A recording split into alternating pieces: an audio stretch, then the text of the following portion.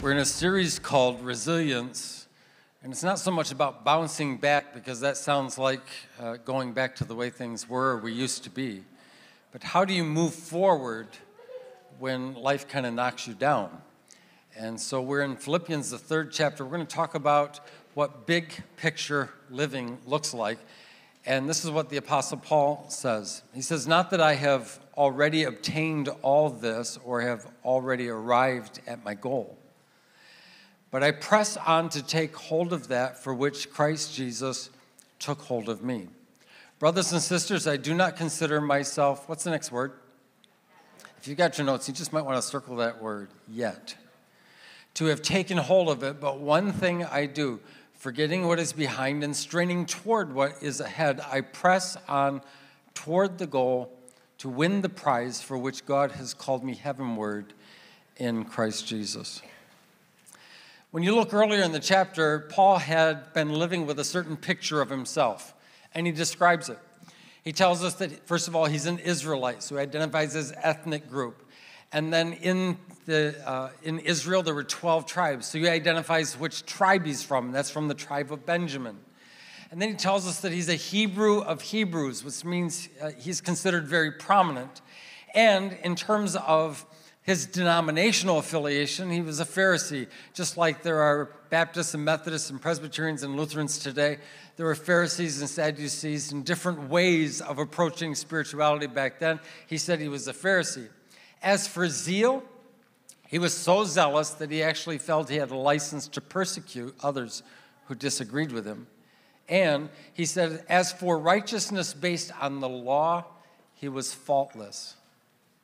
That's a pretty strong and bold statement to make.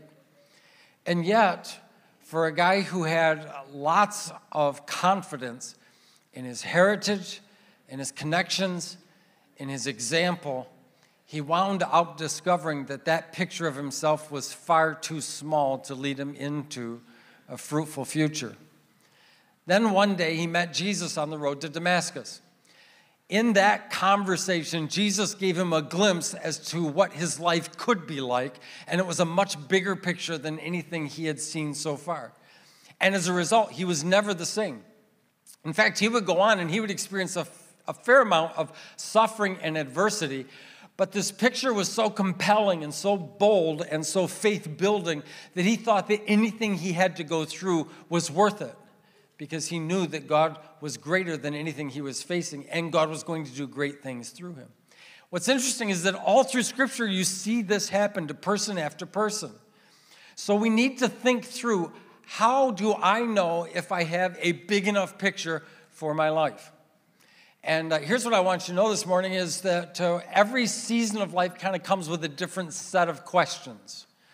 So if you don't know, 20-somethings ask themselves a different set of questions than 60-somethings.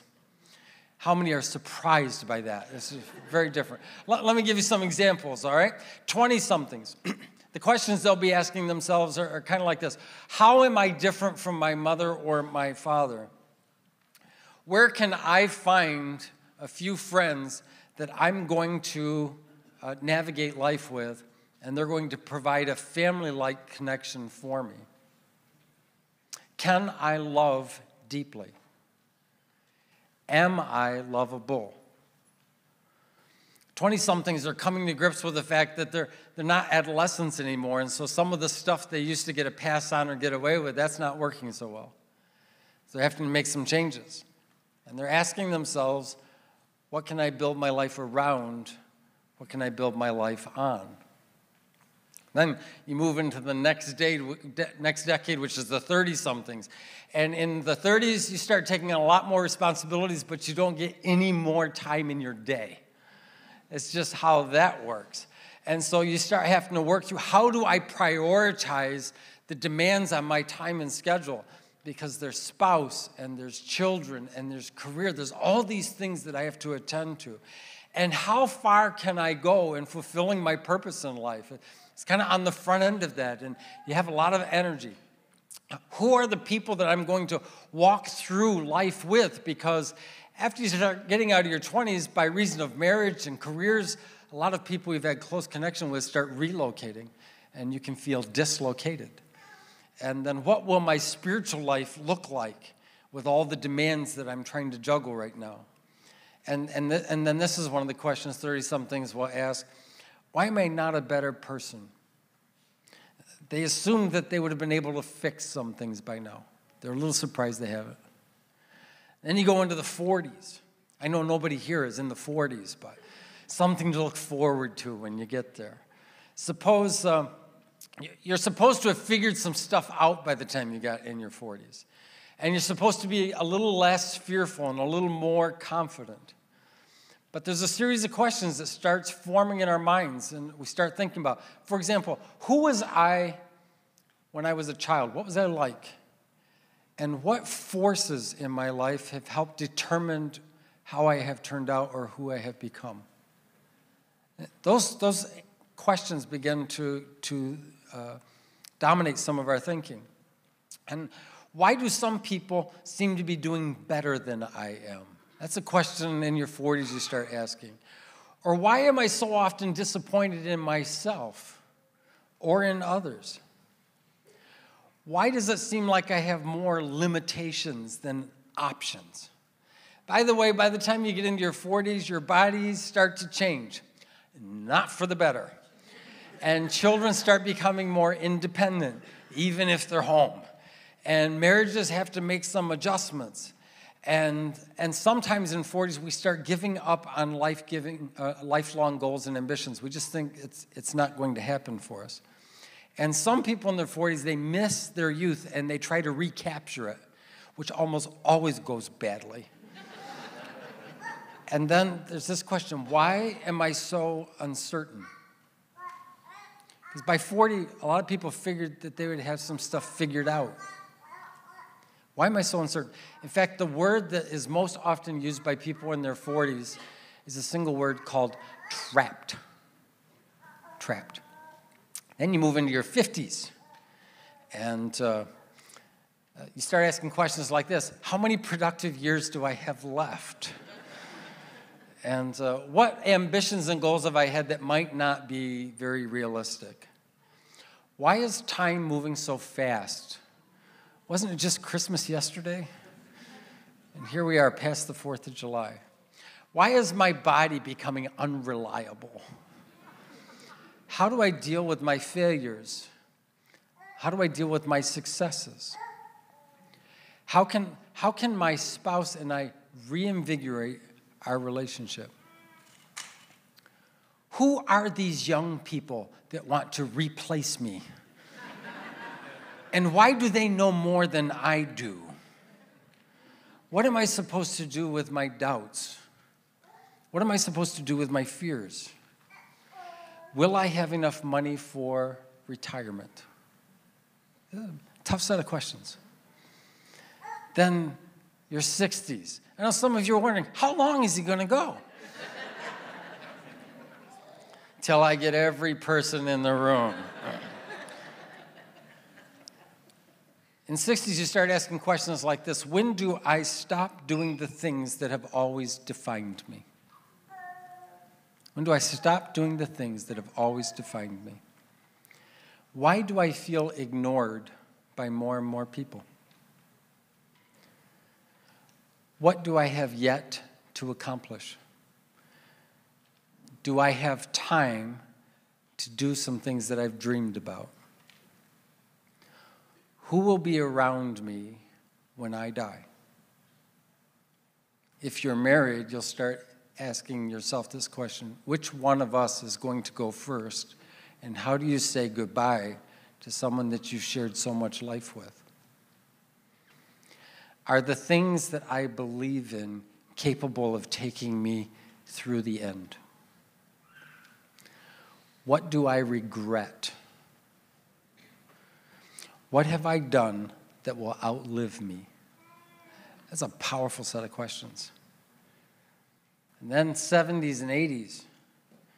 Does anyone realize or care who I once was and what I used to do? How much of my life can I still control? Because sometimes in that age range, we have to give up driving or hand over financial decisions to others. Is there anything I can still contribute? Why do I find myself becoming more angry and irritable more easily? Am I ready to face death? When I die, will I be missed or will people be relieved? These are very powerful questions, and there's so many of them I didn't have an opportunity to put them in your notes. But if you email me at this email address, if you want a copy of the questions, I'll send them to you, just so you know what questions you should have asked in the last decade or what questions you need to ask in the next one. See, Paul had been exposed to a much bigger picture of who God was. But he understood that he wasn't there yet. That's why he uses that word yet. I'm not there yet. Yet is such a hopeful word.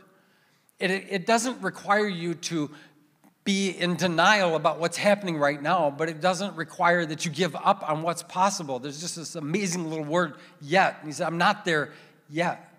He didn't think he'd accomplished or achieved everything that he was supposed to, but he uses that word, yet. He sees a bigger picture, and that's the direction that he's heading. And he refuses to believe that all there is to life is only what he can see. Because if all there is to life is what we can see, we're going to be disappointed and we're going to be fearful. We're going to think that I thought there was more than this, and that's disappointment. Or maybe we've done pretty well and we're afraid we're going to lose some of it. And that'll make us fearful. And Paul says, forgetting those things, wouldn't it be great if you could just selectively forget some things? Wouldn't that be great? Just kind of go in. There's some experiences in our life we would just like to eliminate, just kind of take out of our memory. But Paul isn't talking about the painful things here. He's talking about his successes. A lot of us are so dominated by the pain of a past memory that we allow it to control our present and our future. The painful things you've been through have also brought some wisdom into your life. I honestly believe that God does not cause the painful things in our life, but I believe he can redeem the painful things in our life, and I think he can teach us amazing things in those painful moments, and that those memories actually help make us wise and give us something to share with others so they don't have to go through the same thing. It's a very powerful thing. So big picture living. I know you're anxious. I'm already 13 minutes in, and you haven't filled in the first blank. And you're saying, you started hopeful, and there were only 3 blanks this morning. And now we're 13 minutes in, and we haven't filled out the first blank. And all I will say is we haven't filled out the first blank yet. Okay, so big picture living includes cultivating your character. Are you becoming a person whose words and whose actions actually resemble each other? You know, we often think about big picture as what we can get as opposed to who we can become. What kind of person could you become over the next 5 years, 10 years, 20 years? When we decided to follow Jesus, we understood the first most important truth, and that is he always accepts us as we are. That's absolutely essential. But the second most important truth is that he never leaves us as we are. That he wants to grow things in us. He wants to establish things through us. He wants to build things and around us. He does incredible things in and through our lives. Those who walk in grace and follow Jesus start seeing themselves differently than they used to. And they actually start seeing others differently. And they see all the brokenness in our world differently. If you've been following Jesus for very long, when you see the brokenness in our world, it will break your heart, not just make you angry. We think character is all about rule keeping.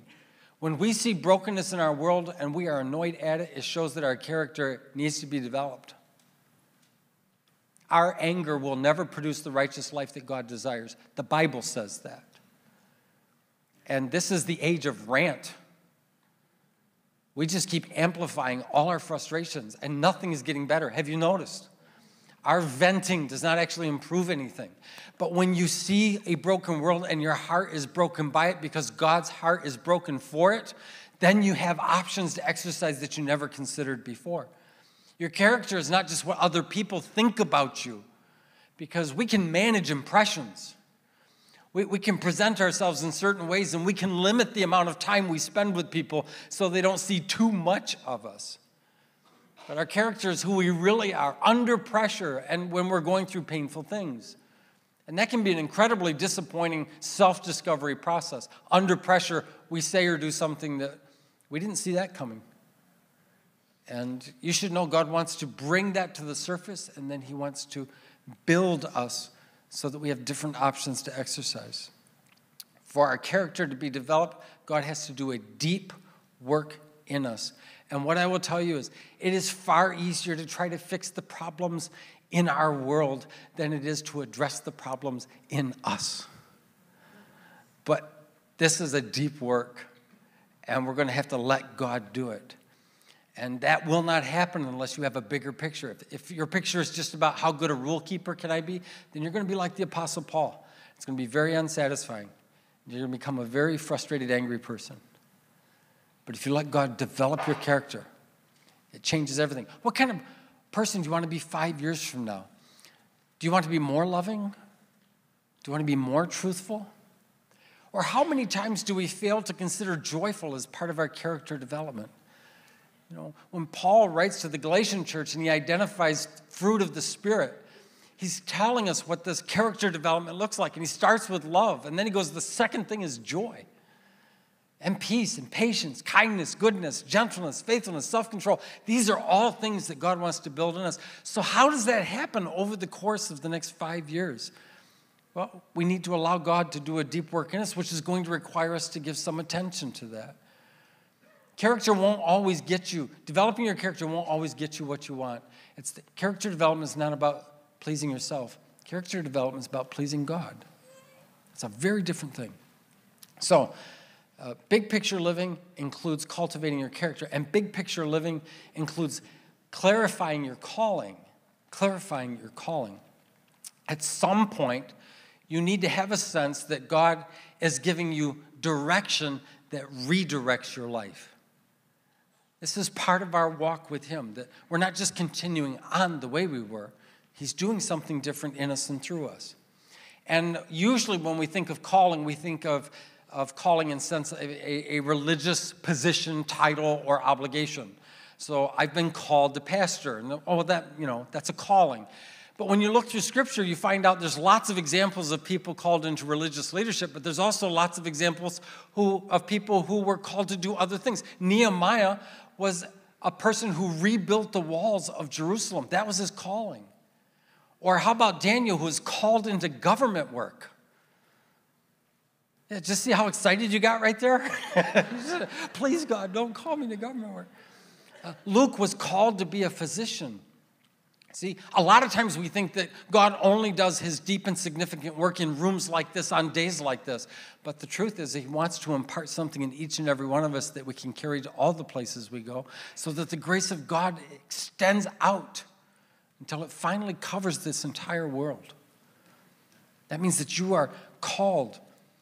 And here's the thing. I wish I could tell you that exactly how God will call you. I know my father's calling the ministry. He doesn't share it often, and probably less than a dozen times that I've ever heard him talk about it in his whole life. It's very powerful and very personal, and my calling didn't look anything at all like that.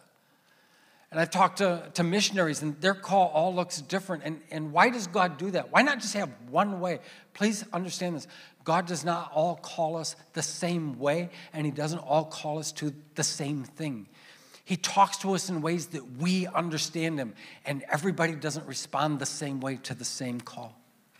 So we have to allow God to do a unique work in us, and then we have to learn to trust that what he is doing is of him, and that the picture that he's presenting will be enough to move us forward in our life, even if we're facing difficult circumstances.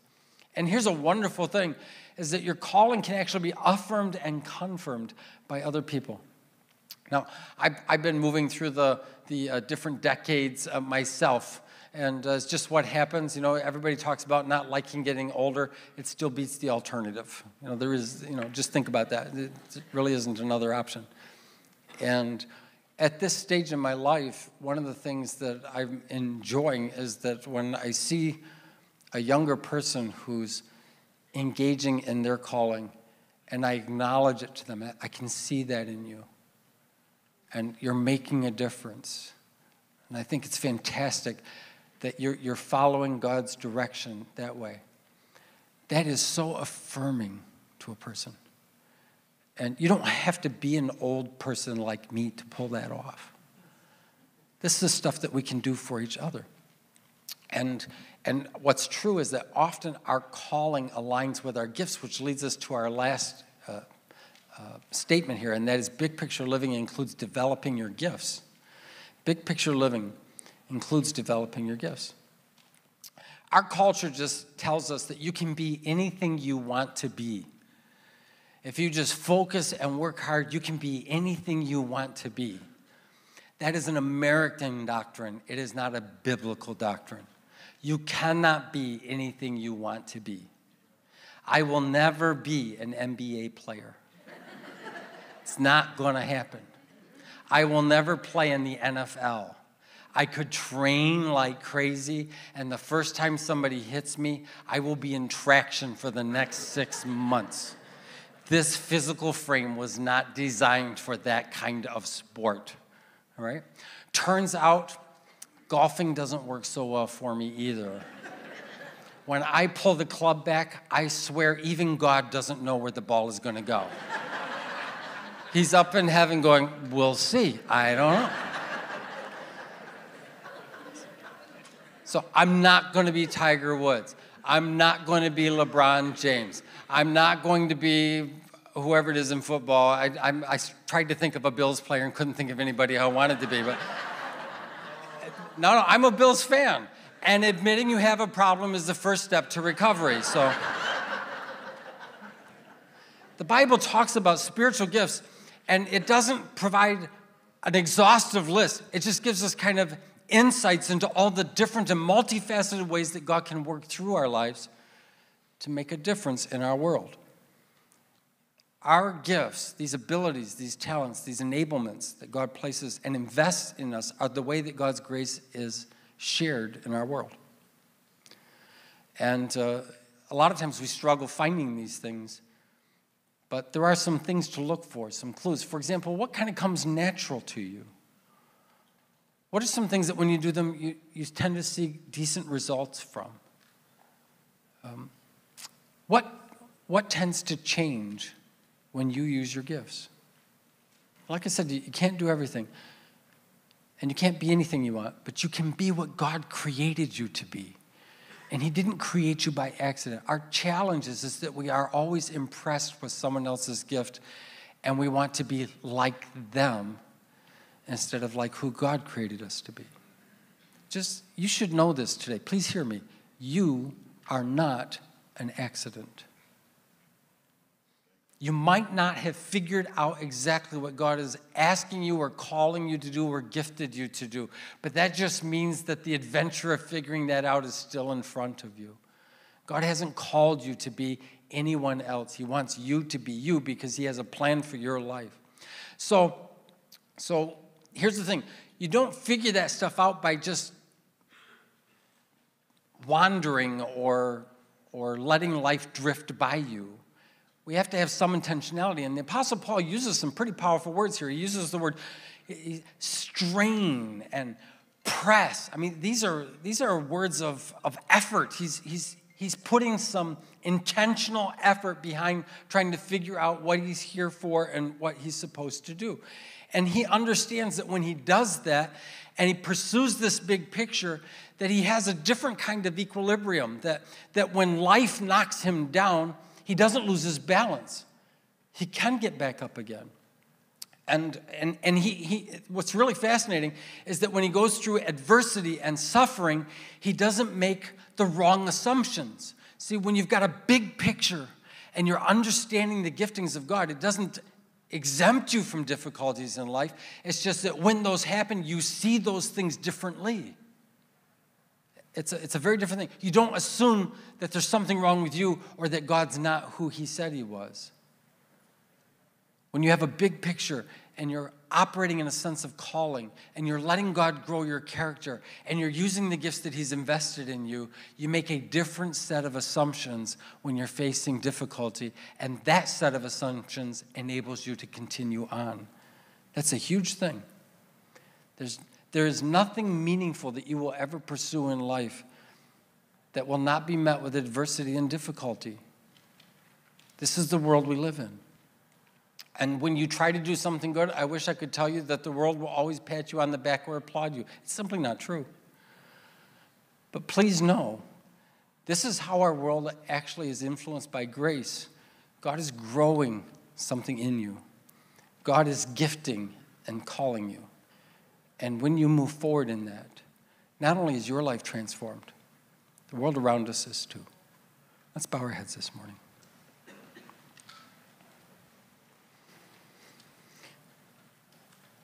The lyric of the song that we sang just a few moments ago, walking around these walls,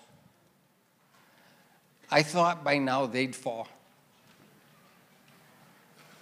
And we get tired, and we start to worry that nothing's ever going to change. I would just encourage you today, spend some time in conversation with God. Spend some time reading Scripture. Start noticing the things that he tends to do in your life that makes a difference around you. Start paying attention to his work in you. And what you will discover will be enough to fuel your passion and fire for living through any decade you are able to get through. And our world will be better for you. Our world needs you. God has a purpose and a plan for your life. Why not spend some time finding out what that is? Father, help us trust in that incredible, hopeful word, yet. We don't have to pretend about what is.